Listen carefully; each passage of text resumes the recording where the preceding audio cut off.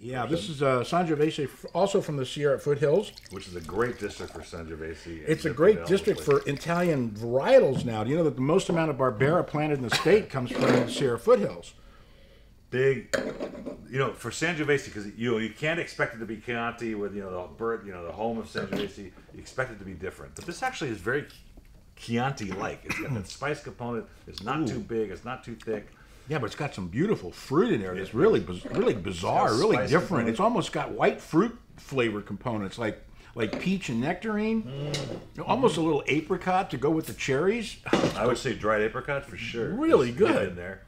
But the spicy component, which gives it that Chianti character, I love. Yep. Yeah, I mean, it has an earthiness to it as well. Does. I mean, but it's all balanced. There's nothing comes out and jumps at you and goes, "Hi, look at me, look at me." This is one of those wines I tasted. I go, okay, I gotta check it out because I'm gonna sell it for $12.99. You can't buy Chianti, regular Chianti, for $12.99 anymore.